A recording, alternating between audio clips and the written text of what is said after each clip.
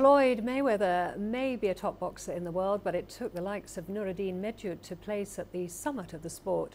The Algerian pugilist is one of those fighters who got the better of the American in the ring.